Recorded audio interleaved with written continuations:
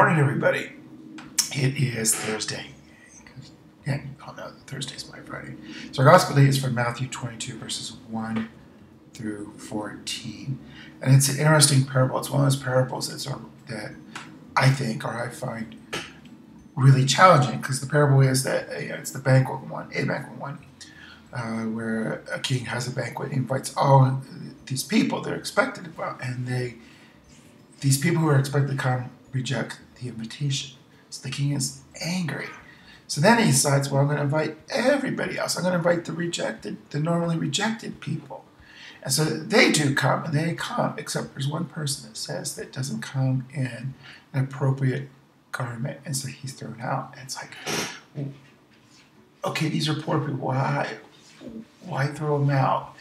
And so it's a challenge, because you think, oh, he'll be so nice and let everybody, it just won't matter. But so what's it telling me is that, clearly Jesus teaching the invitation's open to everyone, and God wants everyone to participate.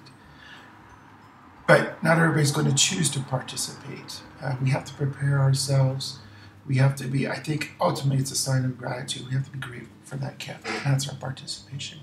We realize it's a gift. We don't take it for granted, this salvation, this gift that God gives us. If we're grateful for it, we accept it, we live it. We take it for granted, think, oh yeah, God will give it to me no matter what.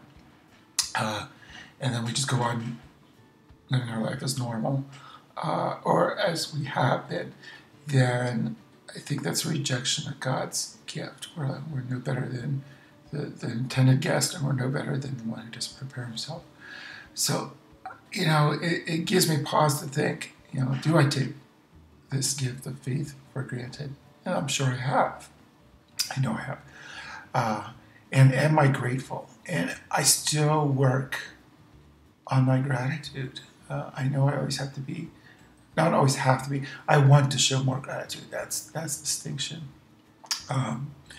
I want to show the people that I appreciate the gifts. I want to show God that I appreciate the gifts. And I'm not always good at that. So I'm going to try to work on that. Okay? Does that make sense? All right, guys, I will see you back here next week. I'm not sure if I'm going to be on Monday, because Sunday I'm going to be traveling back from Oregon. I'm not going to get back until late, and maybe I'll sleep in a little bit on Monday. Okay? So again, take care. Bye-bye.